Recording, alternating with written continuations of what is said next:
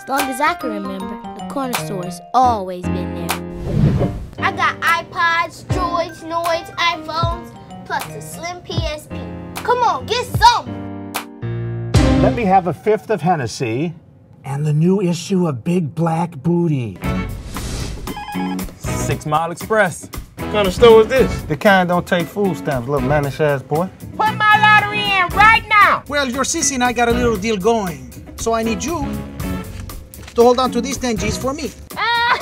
Follow your gut. First I gotta follow your butt, now I gotta follow your gut. Look like you've been drinking Slim Fast with chocolate chip cookies in it. You see everybody from the hood coming and going. What is wrong with this boy? Gerard, I've been coming to this store for about 23 years now. And not one time has your daddy ever opened up the store this damn late. It's a shame how you acting. Listen, I don't know what I'm gonna say to my dad, but I know one thing. I ain't gonna be here slinging snacks for the rest of my life. Don't lose this. We work for it. You know I'm getting too much money for you to be playing with me like that, right? Where's my dinero? $5,000? Yo, what's up, man? Hey, little punk. No, you stole my iPod, little boy.